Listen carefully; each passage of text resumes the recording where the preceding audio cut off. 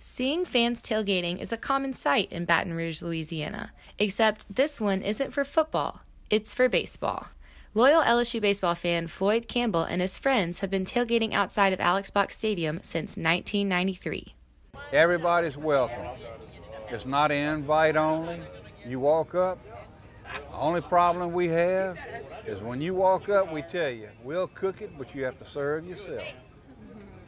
Now, Floyd isn't the only person who loves watching LSU baseball. A record-breaking 12,844 fans came to tonight's season opener against Notre Dame. The tradition of coming to the Tigers' opening night applies to people of all ages, including 13-year-old Colin Foyle. This would be my 7th opening night game in a row. The support from this huge crowd motivated the Tigers, especially senior pitcher Austin Bain, who sealed LSU's 7-6 comeback win. I mean, it was electric. It was a lot different than the scrimmages. It was, I had a lot of adrenaline pumping, and especially in that 9th inning when everybody was standing up, there was no way I could not throw as hard as I could. From Alex Box Stadium for Tiger TV Sports, I'm Lily Fontenot.